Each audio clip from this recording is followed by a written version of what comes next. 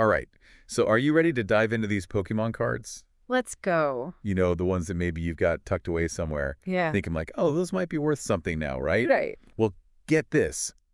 Some of them are selling for crazy amounts these days. Oh, yeah. Like down payment on a car. Crazy. Yeah, what's wild is that Pokemon cards have been around for over 25 years. Wow. And they've built this massive collector's scene. Yeah. So today we're going to unpack why people collect them, what makes some of them worth a small fortune, Right. how you can even get started if you want to. Okay. And we're going to do it by breaking down this awesome article that really lays it all out for us. Perfect. Yeah. Because honestly, I'm feeling a bit nostalgic just thinking about those colorful cards. Oh, for sure. I bet you've got some memories tied to them too. Totally. That's a huge part of it, right? It's that nostalgia factor. Yeah. It's powerful. Pokemon is this cultural icon. It is. And for a lot of people, these cards are like these little time capsules that bring back childhood memories. Mm-hmm. You know, think about it. The excitement of opening a new pack. Oh, yeah. The smell of that fresh cardboard. Totally. That thrill of pulling your favorite Pokemon. Oh, absolutely. It's like a direct line back to simpler times. For sure. But here's the thing. It's not just de-nostalgia driving this whole collecting craze, right? Right. The article mentions people treating these cards like serious investments. Exactly. It's not Yeah. just the nostalgia. There's this art appreciation angle, too. Okay. Because some of the artwork is phenomenal. Yeah. I mean, these cards are mini masterpieces in their own right. Uh-huh. But yeah, the potential for profit is definitely there. Okay. It's a draw for a lot of people. The article specifically talks about first edition cards, Okay. especially from those early sets. Yeah. You know, the ones with the black star Oh, yeah, yeah. that basically screams, I'm old school. Ooh. Okay, so those Black Star cards are the ones to watch out for. I'm guessing a first edition Charizard with that Black Star is probably worth a mint. You're catching on quick. Okay. The article also points out that rare holographic cards tend to command top dollar, Okay. especially those featuring iconic Pokemon like Yeah. Charizard, Pikachu, or Mewtwo. Right. The classic. And then you have the limited edition promos, Oh, okay. which are always highly sought after because, Yeah. well, there just aren't that many of them. Right, right. Limited supply, high demand. Exactly. Okay, so rarity and limited availability are key. Uh-huh. But I have to ask, is it really as simple as finding any old Charizard card and cashing in? Uh-huh. Is it really that easy? Hold your ponyta there. Okay. It's not quite that simple. Yep. The market is kind of like this living, breathing beast. Oh, wow. It's constantly changing, Oh, wow. influenced by trends and demand. Right. And while some people have definitely struck gold, Yeah. there are no guarantees. Okay. The article really emphasizes that research is paramount, especially if you're even considering this as an investment. So it's not just about blindly buying cards and hoping for the best. No, no. You need to know what you're doing. Right. Think of it like buying stocks. Okay. You really need to understand the market trends, Uh-huh. different factors that affect value, Okay. and of course, the risks involved. Right, right. You can't just jump in blindly. Makes sense. And speaking of things that affect value, the article mentions grading. Oh, yeah. It's like the condition of the card is a big deal, right? Absolutely. It's huge. Okay. Just like with vintage comic books, condition is everything. Yeah. In the Pokemon card world. Right. The article explains that there are these professional grading services Okay. like PSA and Beckett. Okay. These companies carefully evaluate cards based on their condition. So they're like looking at every little detail to determine how good the condition is. Yeah, focusing on things like the centering, Okay. sharp corners, edges, and even tiny surface imperfections. Wow, they're like the Sherlock Holmes of card collecting, They really are. looking for every little detail. Exactly.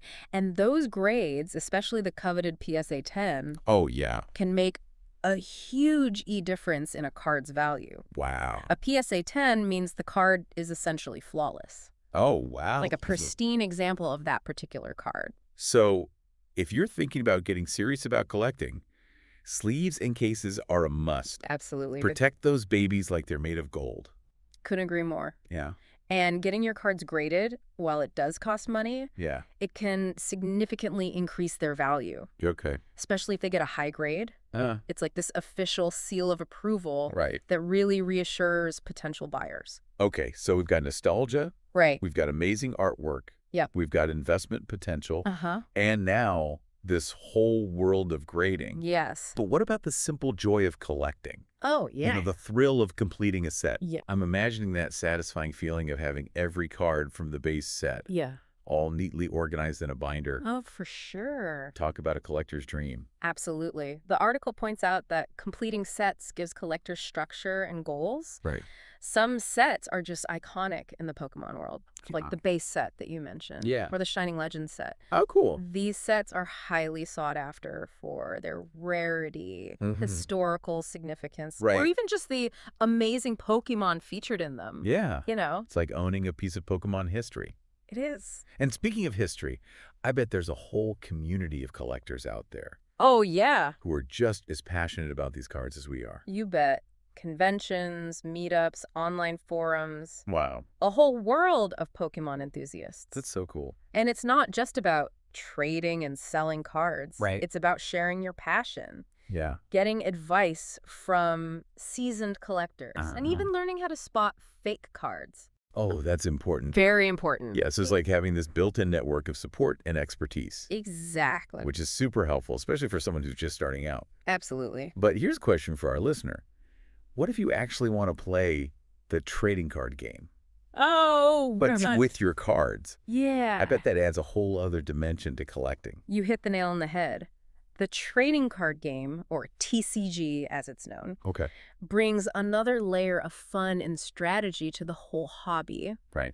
And certain cards, Yeah. because of their unique abilities or power in the game, become highly sought after by players, Okay. even if they aren't necessarily the rarest cards. Interesting. Yeah. So you might have a card that's worth a decent amount to a collector, Right. but it's considered a total game changer for competitive players. Exactly. That's so cool. It's like the cards have a double life, They do? collectible treasures, Uh-huh. and tools of strategic battle. Exactly. It's like having a piece of art that you can use to duel your friends. Love it. But with all this talk about value Yeah. and potential profit, Uh-huh. I'm curious, how sustainable is this hobby in the long run? Mm. Is it just a fad? Right. Or is there something more enduring about Pokemon cards? That's where things get really interesting. Think about it. Okay. Pokemon has been a global phenomenon for over 25 years. It has. And it shows no signs of slowing down. So it's not just us nostalgic millennials who are keeping this hobby alive. No, not at all. There's a whole new generation of fans discovering the world of Pokemon. Precisely. And the Pokemon Company is smart. Yeah. They keep things fresh with new sets, Yeah. expansions, and even collaborations, Right. ensuring there's always something new to collect. So they're keeping people engaged. Absolutely. Yeah. It's a testament to the enduring appeal of the franchise. So it sounds like there's a good chance these cards will continue to hold their value, Potentially, yeah. even as the hobby evolves. Possibly. But I bet there are some things to consider before diving headfirst into this world, right? Oh, absolutely. And one of the most important things the article emphasizes is setting a realistic budget. Okay. Yeah. Don't overspend trying to chase those elusive rare cards right off the bat. Right. Remember, it's a marathon, not a sprint. Right. Because that fear of missing out can really get you in trouble. Exactly. Yeah. And then there's the whole storage aspect. Okay. Protecting your cards is essential to maintaining their condition and value. Right. Sleeves, binders, acid-free storage boxes. Yeah. All those things are important. It's like creating a safe haven for your Pokemon treasures. You got it. Yeah. And don't forget about research. Yeah. Especially if you're thinking about the investment angle. Okay. You need to understand market trends, Right. rarity, Yeah. and all those factors that determine a card's value. All right. We've covered a ton of ground in this first part of our deep dive. We have. We've talked about the emotional connection, Yeah. the Well, yeah. artwork, the investment potential, Right. grading, Yes. and even the community aspect. It's a lot. But before we move on, Okay. I want to make sure our listener understands this. Okay. Pokemon card collecting isn't just about one thing. Right. It's this multifaceted hobby with something to offer everyone. I couldn't agree more. It's about finding your own path. Right. Within this vast and exciting world. Yeah. Are you in it for the love of Pokemon? Yeah. The thrill of the hunt? Uh-huh. The financial aspect? Okay. Or maybe a combination of all three? That's such a great point. Yeah. Figuring out your goals will guide your decisions Absolutely. and make the whole experience that much more rewarding. It really will. But for now, we're going to take a quick break. Okay. When we come back, We'll get even more practical. Awesome. We'll dive deeper into how to spot those valuable cards. Yes. Where to find them. Uh-huh. And the best strategies for building a collection that reflects your unique goals. Sound good. Stay tuned. We'll be right back. Welcome back to our Pokemon card deep dive. In part 1, we explored the reasons behind this hobby's popularity. Oh. From pure nostalgia Yeah. to the potential for turning cardboard into cash. Now, let's get down to the nitty-gritty. How can our listeners spot a valuable card? Okay. What are those little details that make a collector's heart skip a beat? Well, first things first. Okay. Keep an eye out for that black star. Right. Remember those first edition cards from the early sets? Those are highly sought after, and that black star is like a badge of honor. Okay. Black star equals potential treasure. Got it. But what about holographic cards? Right. I know those are super popular, but are all holos created equal? Not exactly. Some holos are more common than others. The ones that get collectors really excited are the rare holos, especially those with unique finishes. Okay. The article specifically mentions shadowless holos. Shadowless. Yeah. Okay, I'm intrigued. What makes them so special? Well, they're called shadowless because they lack the drop shadow that you usually see around the illustration box on regular holographic cards. Okay. It's a subtle difference, but it makes them instantly recognizable to collectors. Right. And, of course, more valuable. So it's like a little printing quirk. Yeah, it is. That turned into a collector's gold mine. I love those little historical details Sure. that add to a card's value. It's not just about the Pokemon itself. Right. It's about the card's unique story. Exactly. But I'm sure condition plays a huge role too, right? I mean, oh, absolutely. a pristine first edition Charizard is probably worth a lot more Huge. than one that looks like it went through a lawnmower. You nailed it. Condition is paramount. Okay. Even minor imperfections like scratches, creases, or faded colors can significantly impact a card's value. Wow. That's why those PSA 10 graded cards are like the holy grail. Right. They're basically flawless specimens. Yeah. Frozen in time. So if you're lucky enough to find a card in mint condition, you better treat it like a museum artifact. Exactly. Sleeves, top loaders, maybe even build a climate-controlled vault. For sure. But let's be real. Finding those rare, valuable cards in the wild is probably about as likely as catching a shiny Pokemon in the games. It's tough. It happens, but it's rare. So where do most collectors actually find these treasures?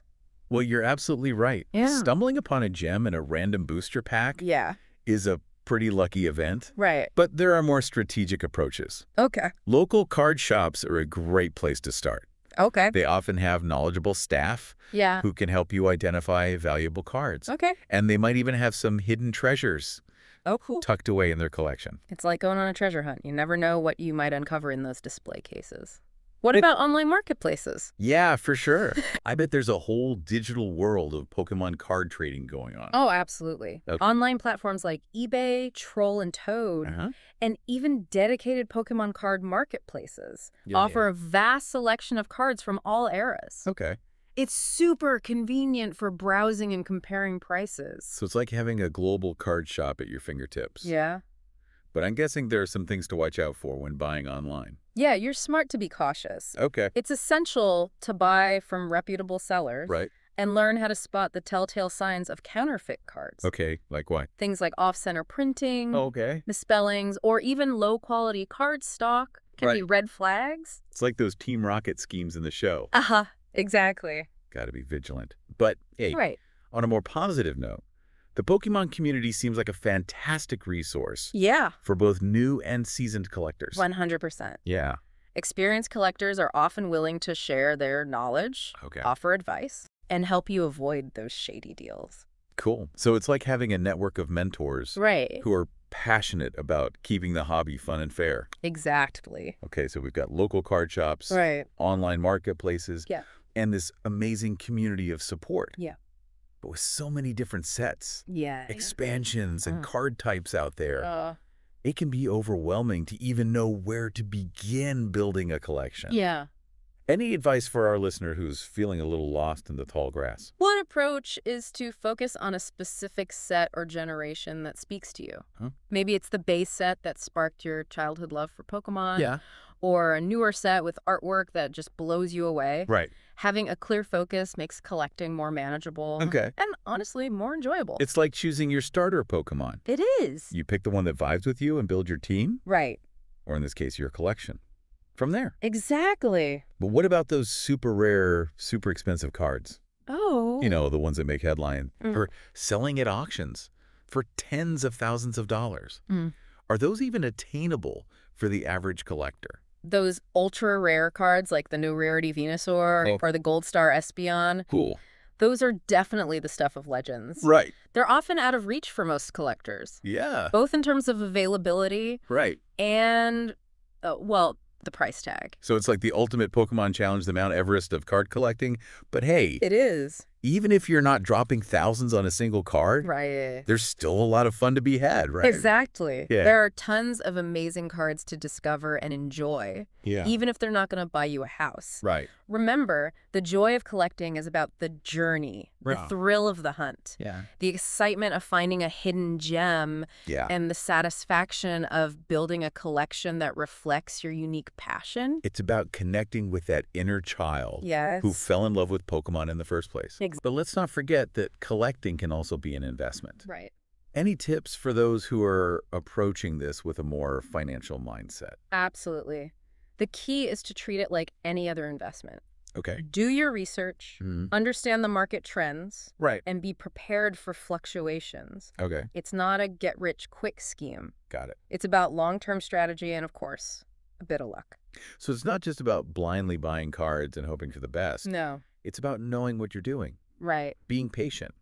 And making smart choices. Exactly. And remember to always protect your investment. Right. Proper storage, authentication. Right. And even insurance can go a long way in preserving the value of your collection. It's like building a financial fortress for your Pokemon treasures. You got it. We've covered a lot of ground in this second part. We have. Identifying valuable cards, exploring different marketplaces, and even touching on the investment side of collecting. But before we wrap up this part, any other nuggets of wisdom you want to share with our listener? One thing I'd emphasize is that Pokemon card collecting is a constantly evolving hobby. Okay. New sets are released all the time. Right. Trends shift. And the community is always buzzing with new discoveries. So it's not a static hobby. Yeah. It's this living, breathing world that keeps on growing and surprising us. Exactly. The key is to stay engaged. Right. Keep learning and never stop exploring the vast and exciting world of Pokemon cards. Sounds like a pretty amazing adventure. All right, folks, that wraps up part 2 of our deep dive. We've given you the tools to identify valuable cards, navigate the marketplace, and even start thinking about this hobby from an investment perspective. But the journey's not over yet. In part 3, we'll explore the ethical side of collecting. Oh, yeah. The importance of community. Yes. And some final tips to make your Pokemon card adventure truly rewarding. Stay tuned. Welcome back for the final part of our Pokemon card journey. We've talked about the nostalgia, the value, the thrill of the hunt. Right. But now let's get a little real world here. Yeah, it's fascinating how this hobby has a whole ethical side to it. Oh, okay. Something the article touches on that we should definitely unpack. Okay, ethical collecting. Yeah. What does that even mean in the world of Pokemon cards? Well, think about it. With rare cards potentially worth so much, there's this temptation for some people to, shall we say, bend the rules a little? Like trying to trick people into paying more than a card is actually worth? Exactly. The article mentions price gouging, which is a real problem, especially when a new set drops or a rare card suddenly becomes super popular. Right. Some sellers try to exploit the hype and jack up prices to, like, unreasonable levels. It's like those scalpers who buy up all the concert tickets. Right. And then resell them for a fortune. Totally. Not cool. No. So how do we, as collectors, make sure we're not playing into that? It all comes back to knowledge. Okay. And being informed, do your research, compare prices from different sellers, and don't be afraid to walk away from a deal if it feels shady. Right. Or just plain unfair. Yeah. Remember, there are plenty of honest sellers out there. Okay, that's good. Who are passionate about the hobby and want to see it thrive in a positive way. You know, it's so easy to get caught up in the excitement, especially when you see a card you've been wanting forever. For sure. But sometimes stepping back and thinking rationally is the best move. Couldn't agree more. It's like that old saying, if it seems too good to be true, it probably is. Exactly. And remember, the Pokemon community is a fantastic resource. Oh, right. Yeah. Don't hesitate to connect with experienced collectors, ask questions, get their insights on pricing and fair dealing. Speaking of the community, it seems like it's so much more than just buying and selling cards. It is. What's the real heart of it? For me, the community is one of the most rewarding aspects of this hobby. Okay. It's about connecting with like-minded people, sharing your passion for Pokemon, and learning from each other's experiences. It's like a giant Pokemon league. Haha, yeah. But instead of battling with our Pokemon, we're trading cards. Yep. Sharing stories, and geeking out over our favorite finds. Exactly. And there's this real sense of mentorship within the community. Oh, cool. You know? Yeah. Experienced collectors often take newer collectors under their wing. That's awesome. Offer advice, share tips, and help them navigate this sometimes complex world of Pokemon cards. It's like passing the torch to the next generation of collectors. It is. Ensuring that the love for this hobby continues to grow. Beautifully said. It's a reminder that collecting isn't just about the cards themselves. Yeah. It's about the human connections we make along the way. All right, before we send our listener off on their Pokemon card adventure, any final words of wisdom to equip them for the journey? Remember, this hobby has so many facets. Okay. It can be a trip down memory lane, a way to appreciate art, a strategic game, a potential investment, and most importantly, a doorway to an amazing community. Yeah, it really is. Find what you love about it, set your goals, and enjoy the ride. Great advice. And above all, remember that collecting should be fun. Absolutely. If it starts to feel like a chore or a source of stress, take a step back and reconnect with that joy and passion that drew you to Pokemon in the first place. And who knows, maybe one day, years from now, you'll be the seasoned collector. Wow. Sharing your knowledge and love of Pokemon with a whole new generation of enthusiasts. That's a fantastic thought. All right, folks, that brings us to the end of our deep dive into the wonderful world of Pokemon cards. We've covered a ton of ground. We have. From the history and value of cards to the ethics of collecting and the power of the community. It's been a journey. It has. Go forth, explore, connect. And may your collections be ever growing and ever inspiring. And until next time, keep on catching them all.